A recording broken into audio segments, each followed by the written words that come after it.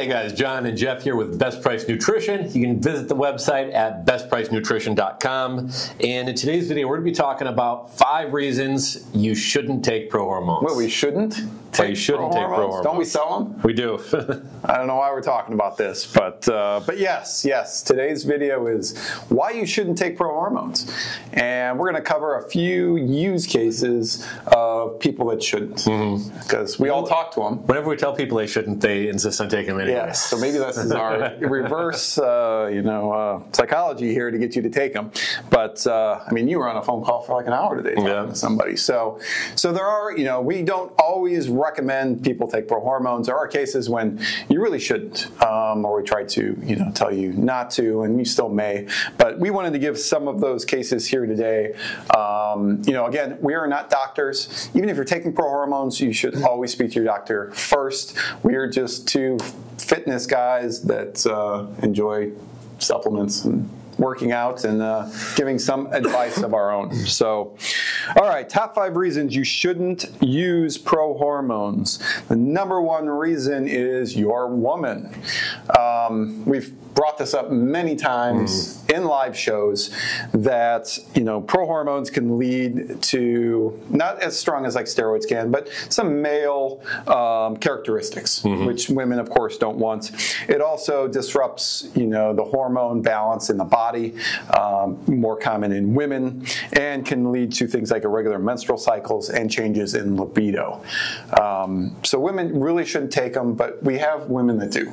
And when somebody's just hardcore about it, what do we usually recommend? Yeah, so normally we tell women stick with the natural muscle builders, the turcosterones, laxogenins, epicatechins, but a lot of people insist they absolutely want to take them.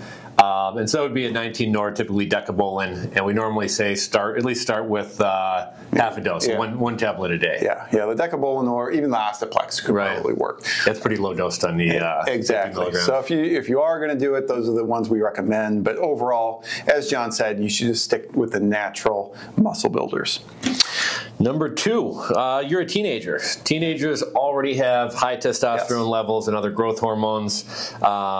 And you really don't want to be messing with your hormones in your body when you're still growing and developing anyways. The testosterone level's so high. I'm so jealous. A Prohormone isn't going to come close to the natural testosterone you have in your body. So no, I mean, the older you get, the better that Prohormones will work. I'm 46, and I've noticed that, I took them in my mid-30s, but they work so much better, as I've gotten older. And it's as you get older, your natural test levels go down, so it does help more versus, teenagers. We always kind of talk to people like 21 would probably be the absolute minimum. Really, probably not even until 25, and you're probably going to get the most out of it if you're in your 30s or 40s, exactly, or 50s or above. Yep. Okay, next reason not to take Prohormones: you're too inexperienced. And this not as much as inexperienced at Prohormones, but we get so many people that are just starting to work out, and they're like, "Oh, I want to jump start it. I want to get on Prohormones right away." No, let's not do that. While you can get short-term, really good gains from it, you need to start out and kind of get your routine down. You want to get your diet right, your food right. You want to get, you can take supplements and get your workout routine right, and get in that, that you're getting to the gym, you're eating well, your diet's on point. Get that down packed, and then after a while, you can think about doing Prohormones. The kind of 2 other reasons we didn't have on our list of 5, but they kind of go along with the inexperienced thing. One, I would say people who don't really plan on working out that much. They just want to take a magic pill to build muscle. If you're not working out at least 3 days a week, probably even more than that, don't even bother. No, that's a good point. You're throwing your money away. And then secondly, a lot of times when I talk to people who are kind of on the fence, maybe a little bit hesitant, haven't tried natural muscle builders, a lot of times I encourage people, try turcosterone or something before you hop into the Prohormone, see what that does for you. And along with that is, if you're new, get that baseline down, because, I mean, if you take Prohormones or even like steroids, it's like, you're gonna always want that, especially if you're just starting out.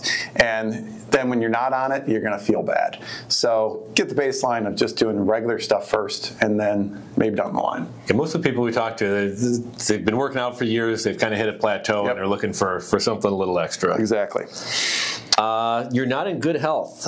In unhealthy individuals, it can cause increases in blood pressure and cholesterol levels. Yeah. So I think we always tell people, especially if they're older or if they're not, if they're like, oh, I'm on this medication, talk to your doctor. You got a history of high blood pressure, high cholesterol. Yeah, there are more side effects associated with Prohormones than the natural muscle builders that are out there. So it's definitely something, you know, if you do have any medical condition, you are taking any type of prescription medication, then we always recommend you talk to your doctors. Don't listen to us. Lastly, big reason, we get lots of questions about this. You're an athlete and you're not allowed to. So Prohormones are banned by a lot of athletic organizations, including the World Anti-Doping Agency and the International Olympic Committee. Testing positive for things, you know, if they're actually testing for Prohormones or any type of those compounds, you can be suspended, disqualified, and it's just going to tarnish your reputation overall. Yeah, I've talked to a lot of either college students or guys who play like soccer in Europe who've been into our stores, and they'll say they're limited to, they're told you can only buy this brand or you can only buy these 3 protein powders. So if you can't take protein powder, you certainly can't take Prohormones. Yeah, I think like in the NCAA, I mean, it's like, I think some kind of caffeine's illegal for it, and I don't know if you can even take creatine. So it's definitely something, before you jump on Prohormones, you can call us and talk to us, but we're not going to know. You really need to talk to your governing body about what is allowed as you being an athlete and what isn't. So those are our top 5 reasons why you should not take a Prohormone. So if you fit in any of those categories, you know how we feel. If you don't, and you still have questions, you know, John and I are always here to answer those. So you can post them down below. You can call us, chat with us. John was on for an hour with somebody today.